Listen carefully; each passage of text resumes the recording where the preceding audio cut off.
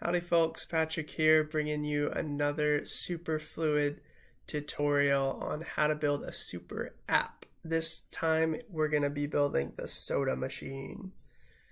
So this is directed for those building at the Scaling Ethereum hackathon coming up. And our angle on this is that in order to scale Ethereum, we also need to be thinking about scaling money.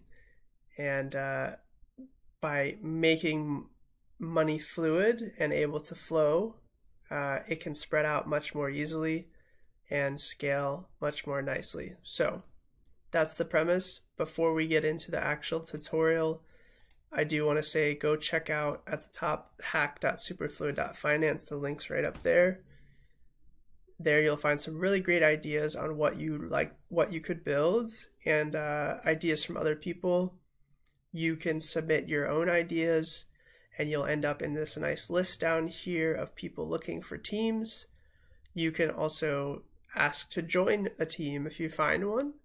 And there's some really good links for previous hackathons, previous hackathon projects that you can get and clone and get started quickly. So with that said, let's get started on the tutorial. So let's dive into our example here, the soda machine. This is a one die, one soda situation, and it only works while we're actively paying. So instead of me handing a cashier a single dollar bill and receiving a soda, I'm going to start streaming dollars to the cashier every single second. And every single second that I'm streaming them, I'm going to be receiving soda back. So it's a live kind of flow rate. This is in real time. So in the example, 1 die a minute and I flow for 1 minute is 1 soda. 100 die a minute and I go for 1 minute is 100. And as soon as I want to stop filling my cup up with soda, I can just turn off my payment stream of die. Pretty straightforward. If you have not worked with a super app before, you'll want to go to the dashboard. And I should actually mention that this documentation is in the docs under examples and soda machine. So that's where you can find it. If you go to the dashboard, we are going to automatically send you some girly ETH and mint you some test tokens.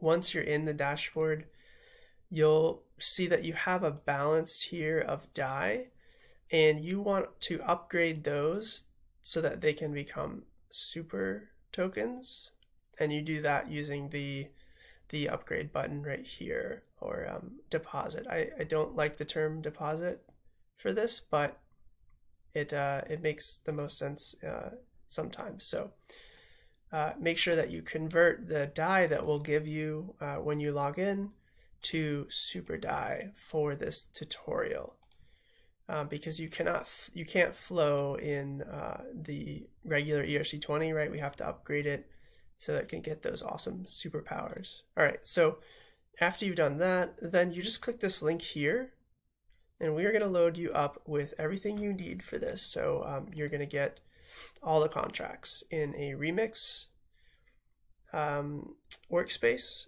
And so then you'll be ready to go. So the first contract that you should check out is the example. This is what we're going to deploy that's going to set us up. We're going to pass it some arguments about Superfluid and which token we want to accept for our soda machine. And then it's going to perform these 3 steps here: deploy, init proxy, and init token. The deploy step is going to deploy our custom native super token, and it's also going to deploy our soda machine and use the address for our super token as one of the arguments. Once it's done that, then it's going to initialize the proxy, and that's done using the super token factory. The advantage to using the super token factory here is that our custom super token is going to be able to use the same logic as many other super tokens in the protocol.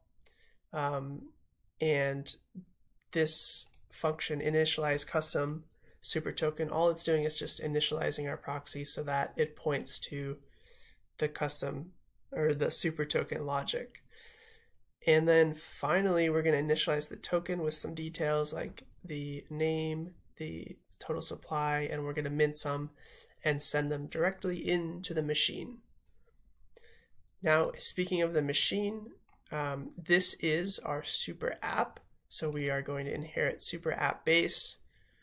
We are going to take some of those arguments that I explained earlier about, what's going on in the Superfluid, like the host, the constant flow agreement contract, the accepted token, and then the soda token.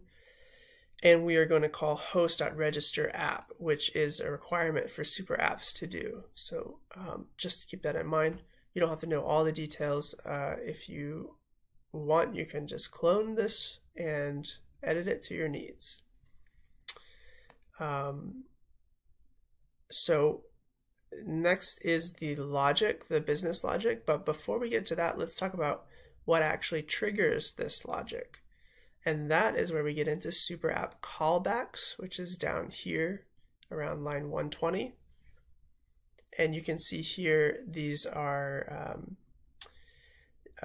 the naming convention here is after agreement created, after agreement updated, after agreement terminated. And each time these are called, we are going to execute our business logic that we want to run. And so what calls these, right? Well, these get called anytime we start sending a token into the soda machine.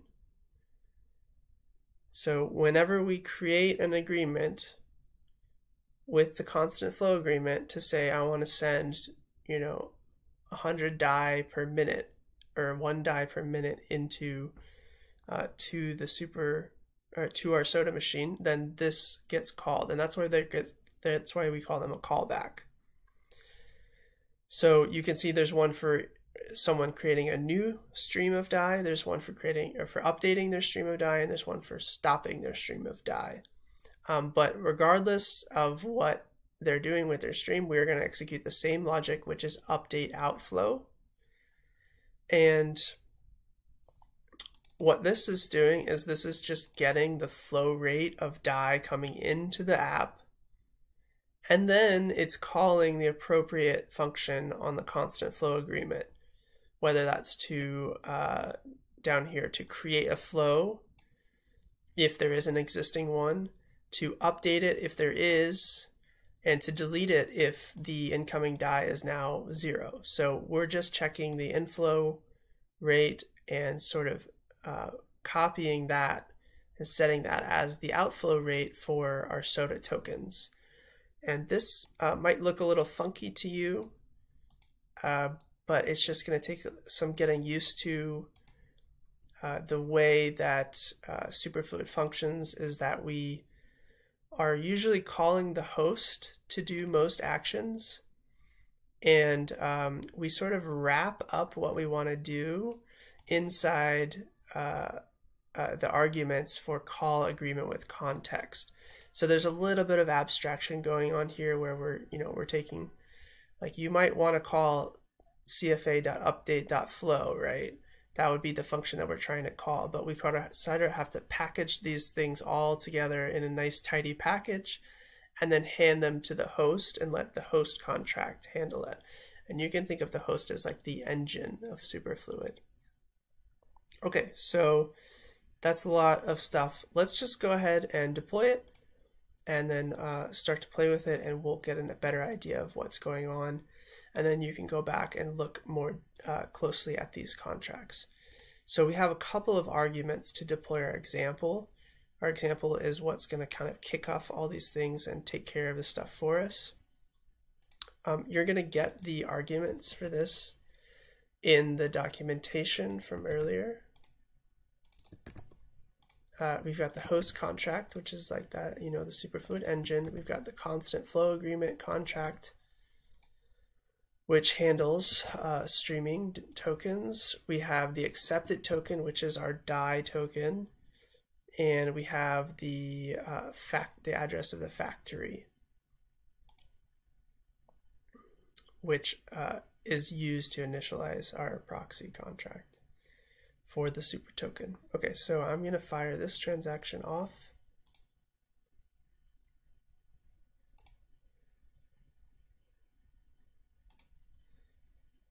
And once that's deployed, we are going to get a nice little interface that's going to allow us to get the address for the two contracts that we deployed, the super token and the soda machine. So let's get the soda machine first. We're going to copy that and let's load up the soda machine at this address. So what functions do we have here? Well, we have our callbacks, but we're probably not going to be calling those manually. We're going to allow the host to call those for us because there's no reason to really call these. What we're interested in is in get net flow, and we see that it's 0 right now. Get net flow is a helper function that I added, which just calls get net flow for the accepted token, which is DAI. So this is how much DAI is flowing into the soda machine. And if all goes well, that's the same amount of soda that should be flowing out since it's a 1-to-1 ratio. Let's now look at the address for our super token that we created. And you might be tempted here to load up let's see, what is it? Native super token contract. So that you might be tempted, right? Because that's the contract we deployed, was the native super token.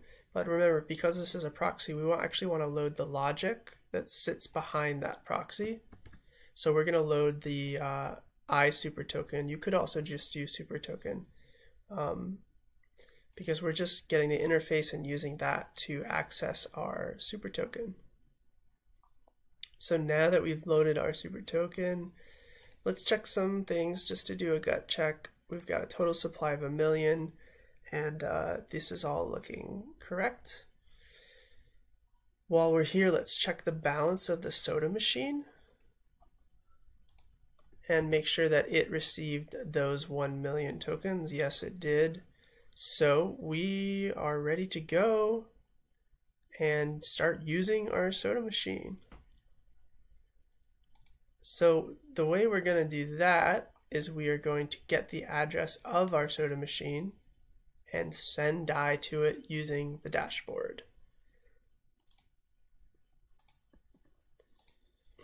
So we hit the send button and then we'll select DAI and we'll do 1 soda a minute.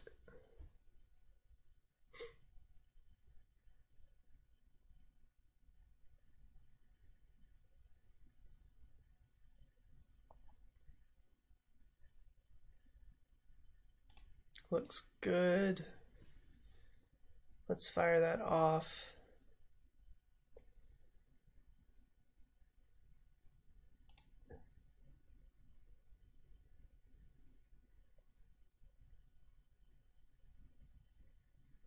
Let us know if you have any problems with the dashboard. This is very cutting edge stuff, and so we're always looking at ways to improve it.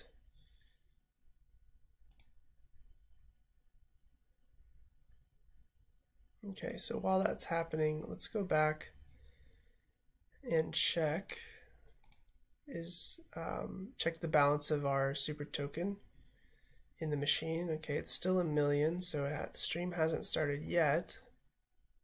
There it goes, I see it confirmed. And yep, now the balance is slightly less, and that's because the stream started, but also because there's a small deposit for opening any new stream.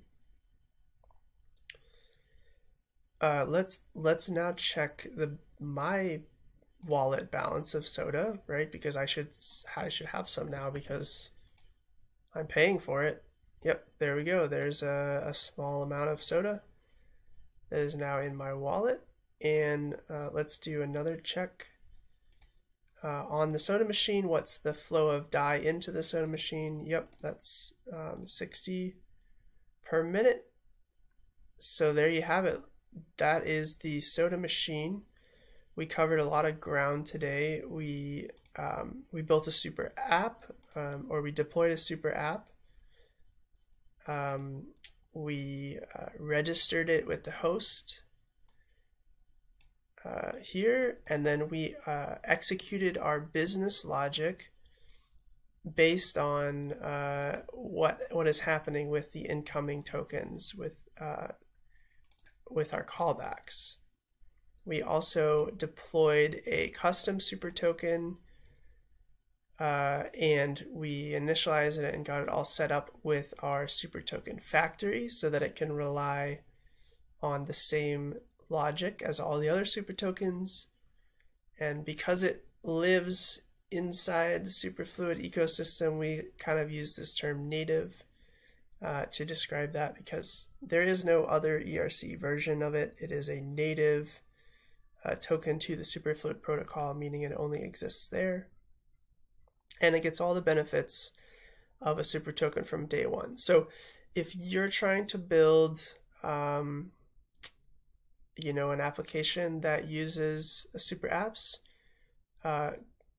this could be definitely a forkable example that you can start to play with.